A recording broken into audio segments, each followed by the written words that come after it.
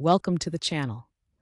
Today I'm excited to share my thoughts on the 1852-068 durable 7-pin transducer adapter cable.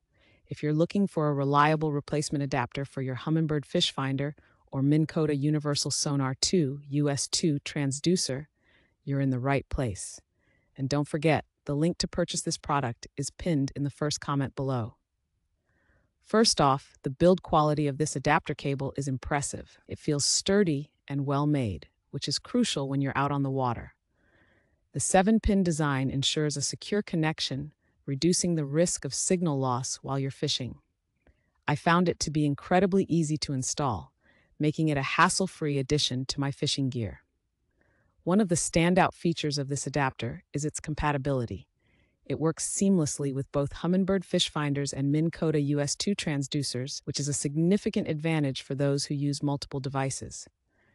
I tested it out during a recent fishing trip, and I was pleased to see how well it performed, providing clear and accurate readings. Another aspect worth mentioning is the length of the cable. It offers enough reach to set up your transducer in various locations without feeling restricted.